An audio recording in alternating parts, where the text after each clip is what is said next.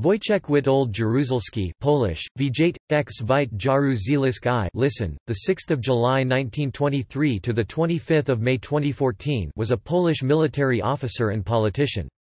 He was first secretary of the Polish United Workers' Party from 1981 to 1989, and as such was the last leader of the People's Republic of Poland. He also served as Prime Minister from 1981 to 1985 and the country's head of state from 1985 to 1990, titled as Chairman of the Council of State from 1985 to 1989 and as President from 1989 to 1990. He was also the last Commander-in-Chief of the Polish People's Army (LWP). He resigned after the Polish Round Table Agreement in 1989, which led to democratic elections in Poland. Early life. Wojciech Jaruzelski was born on 6 July 1923 in Kuro, into a family of Polish gentry. He was the son of Wanda and Władysław Mieczysław Jaruzelski, a Czech-educated agronomist and volunteered soldier who fought in the war against Soviet Russia in 1920 and was raised on the family estate near Wysocki in the vicinity of Białystok. From 1933 until September 1939, he was educated in a Catholic school in Warsaw where Jaruzelski received strict religious education. World War II commenced on 1 September 1939 with the invasion of Poland by Germany, aided by the Soviet invasion of Poland 16 days later. These resulted in the complete defeat of Poland by October, and a partition between Soviet and German zones of control. Jaruzelski and his family fled to Lithuania and stayed with some friends there.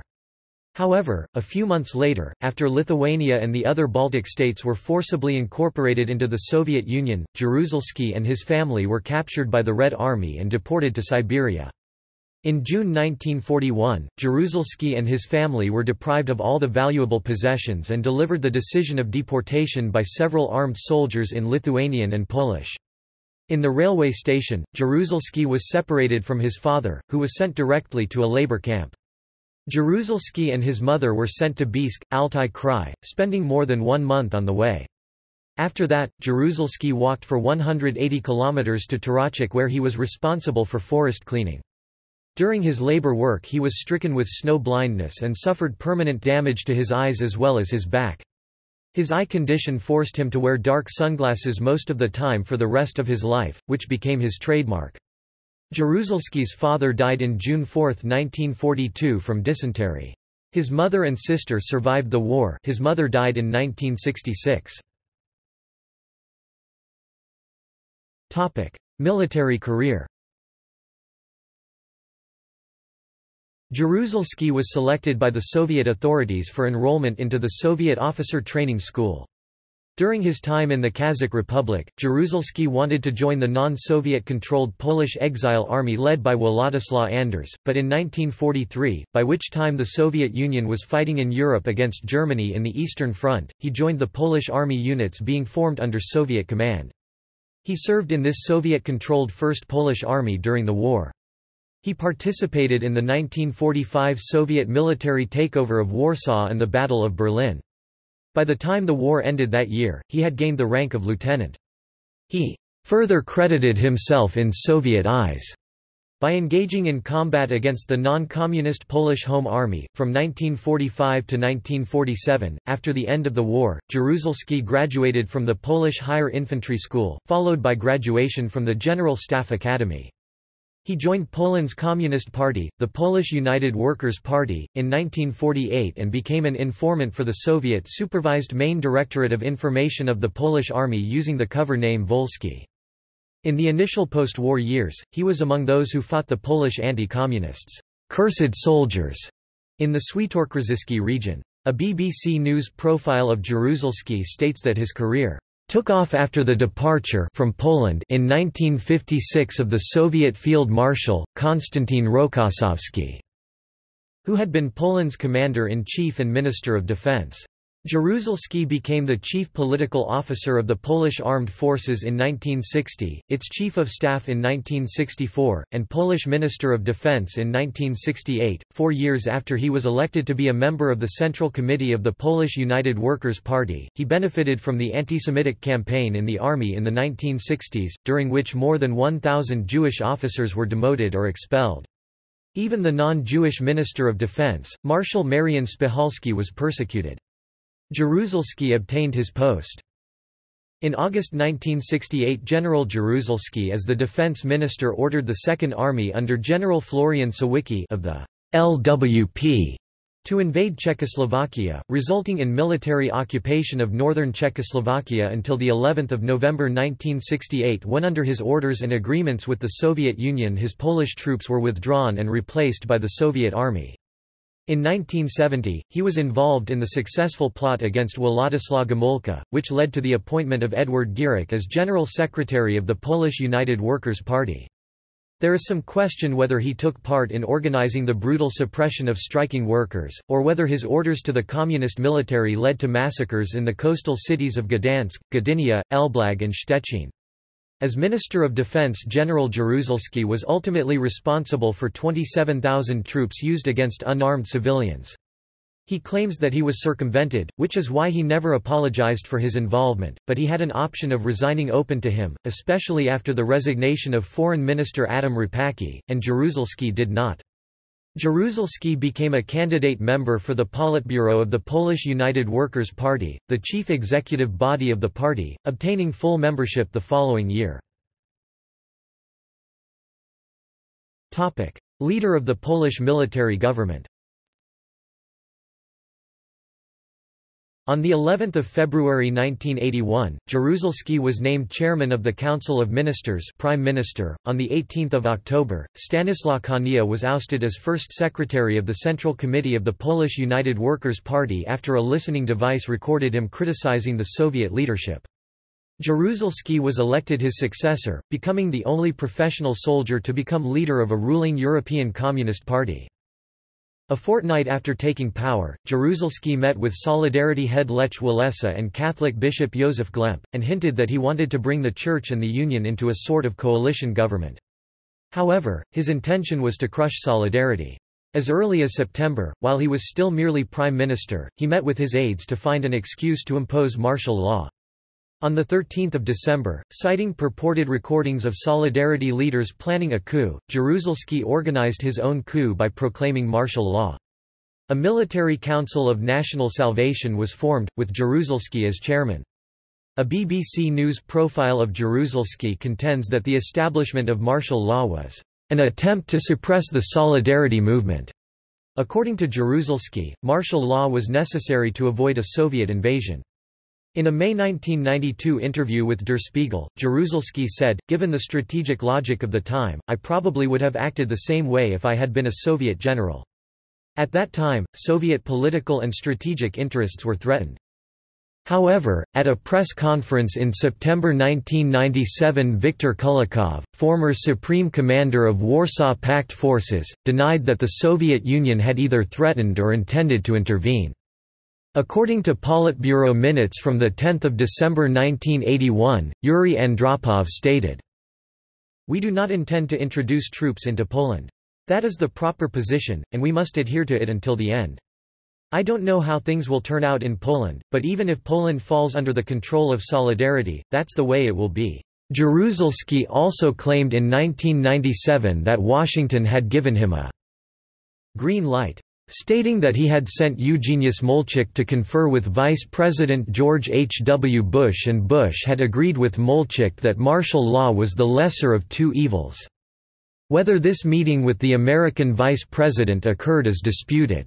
While it is erroneously cited, Harvard historian Mark Kramer has pointed out that no documents support Jaruzelski's claim. Jaruzelski was chiefly responsible for the imposition of martial law in Poland on 13 December 1981 in an attempt to crush the pro-democracy movements, which included Solidarity, the first non-communist trade union in Warsaw Pact history.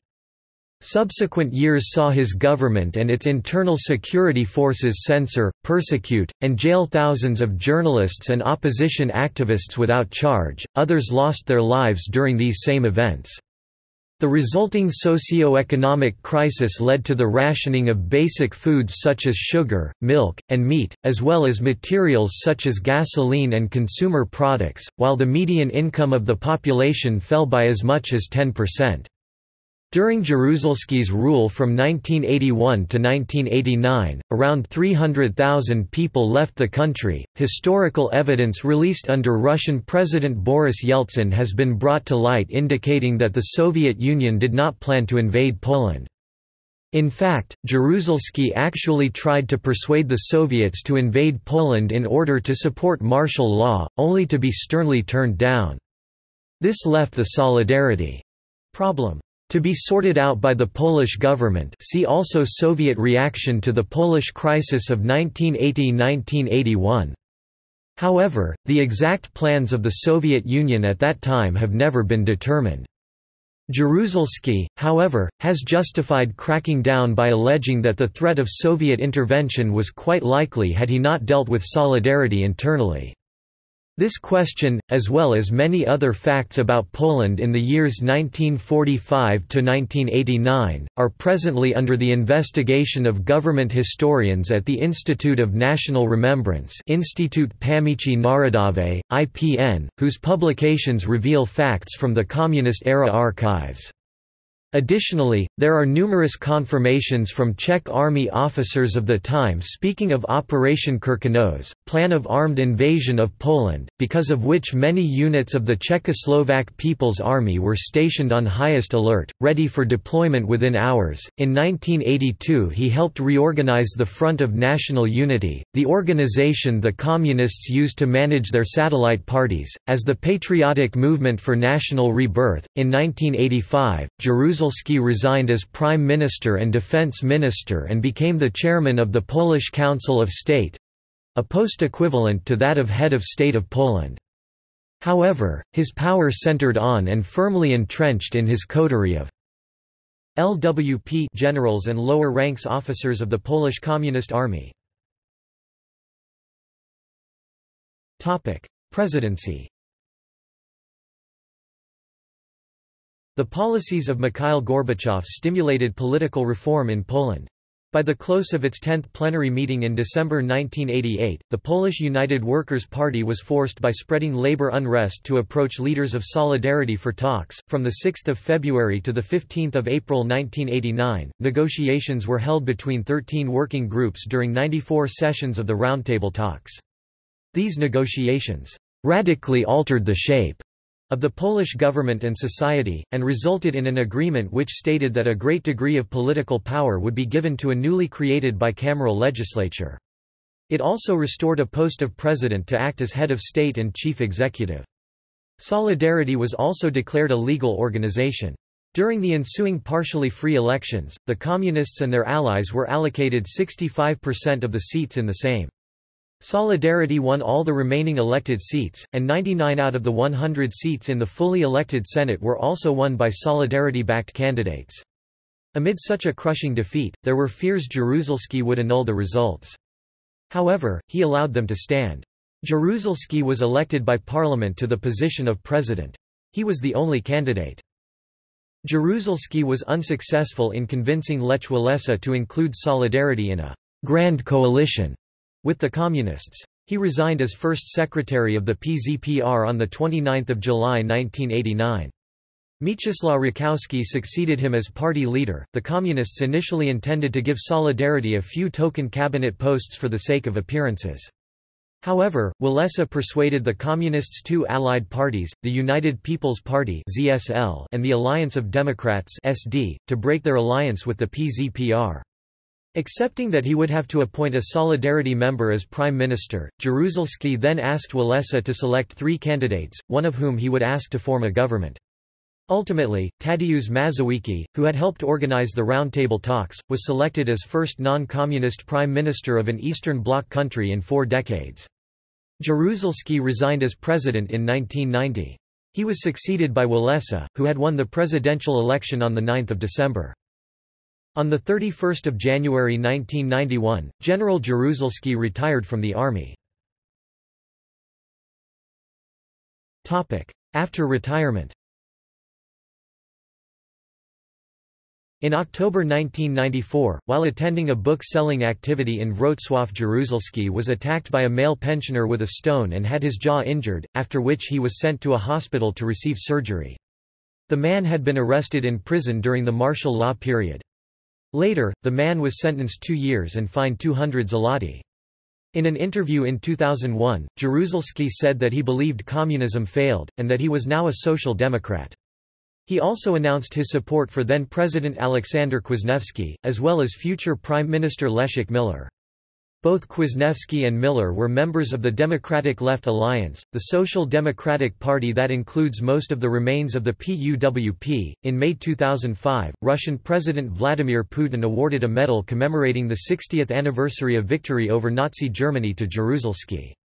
Other former leaders awarded the medal include former Romanian King Michael I. Czech President Václav Klaus criticized this step, claiming that Jaruzelski was a symbol of the Warsaw Pact invasion of Czechoslovakia in 1968. Jaruzelski said that he had apologized and that the decision on the August 1968 invasion had been a great political and moral mistake. On 28 March 2006, Jaruzelski was awarded a Siberian Exile's Cross by Polish President Lech Kaczynski. However, after making this fact public, Kaczynski claimed that this was a mistake and blamed the bureaucracy for giving him a document containing 1293 names without notifying him of Jaruzelski's presence within it. After this statement, Jaruzelski returned the cross. On 31 March 2006, the Institute of National Remembrance (IPN) charged him with committing communist crimes, mainly the creation of a criminal military organization with the aim of carrying out criminal acts—mostly concerned with the illegal imprisonment of people. A second charge involved inciting state ministers to commit acts beyond their competence. Jaruzelski evaded most court appearances citing poor health. In December 2010, Jaruzelski suffered from severe pneumonia, and in March 2011, he was diagnosed with lymphoma. Death. Jaruzelski died on 25 May 2014, in a Warsaw hospital after suffering a stroke earlier that month. Prior to his death, he reportedly requested last rites by a Catholic priest. President Bronislaw Komorowski and former presidents Lech Walesa and Aleksander Kwasniewski as well as hundreds of other Poles attended his funeral mass at the Field Cathedral of the Polish Army in Warsaw on 30 May. Walesa and Komorowski, who were among the thousands imprisoned during the crackdown on Solidarity in 1981, both stated that judgment against Jaruzelski would be left to God. Jaruzelski was then cremated and buried with full military honors at Pałyski Military Cemetery in Warsaw, near the grave of Bolesław Bierut, the first communist leader of Poland after World War II. The decision to bury Jaruzelski at Pałyski, the resting place of Polish soldiers killed defending their country since the early 19th century, resulted in protests. Personal life.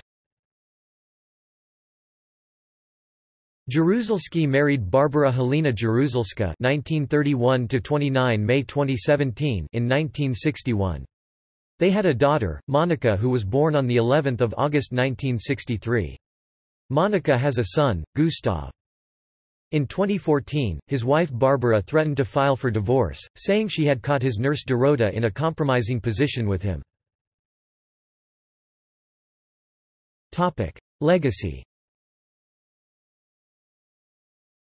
The BBC reported in 2001 that, for some Poles, particularly the Solidarity generation, he is little short of a traitor, even comparing his philosophy of a strong Poland within a Soviet-dominated bloc to Vidkun Quisling's philosophy of a similar status for Norway within the Nazi-controlled hemisphere.